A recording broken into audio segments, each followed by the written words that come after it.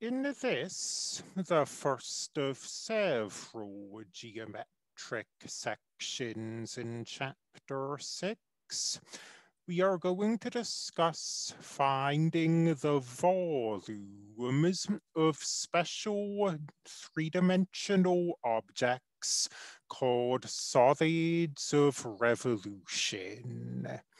So let's start by defining these solids of revolution. Solids of revolution are defined in terms of two things.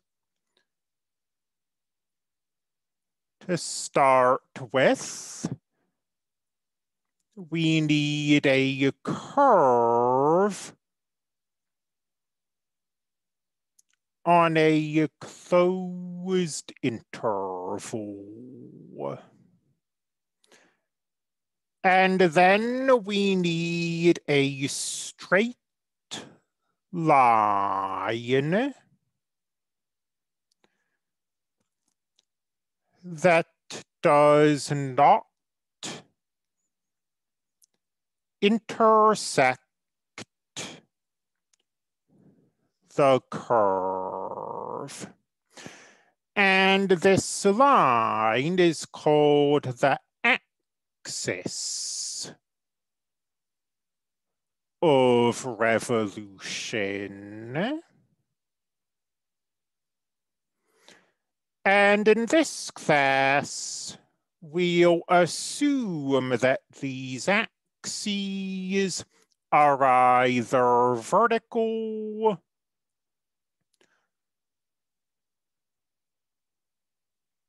or horizontal. So what's a solid of revolution?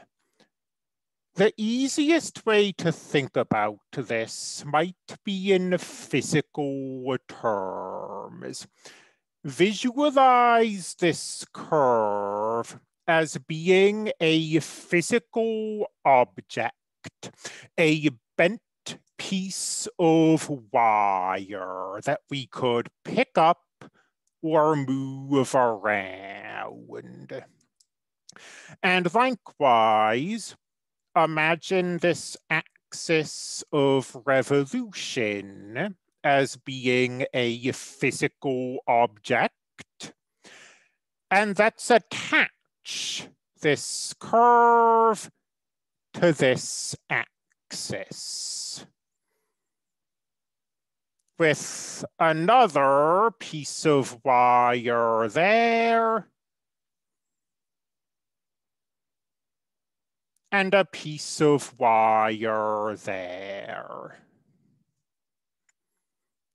And here and here, we'll put a hinge. So we can take this curve and we can lift it up and rotate it around. The hinges allow us to do that. But this length is fixed, and this length is fixed. So as we rotate the curve, its distance from this axis is not changing. And if we take this curve and rotate it 360 degrees, we'll wind up right back where we started. The figure that this curve traces out in the air is called a solid of revolution.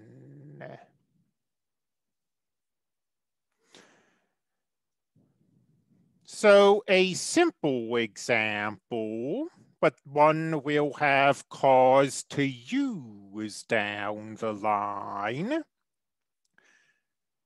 If we have a horizontal axis and our curve is a horizontal line segment, and we take this curve and we rotate it around the axis to create a solid of revolution. The figure that results from this will be a cylinder.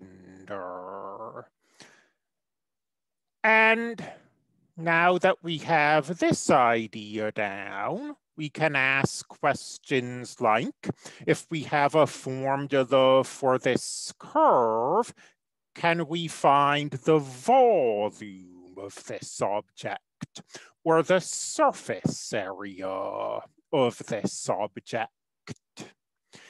We'll start with volume in this section.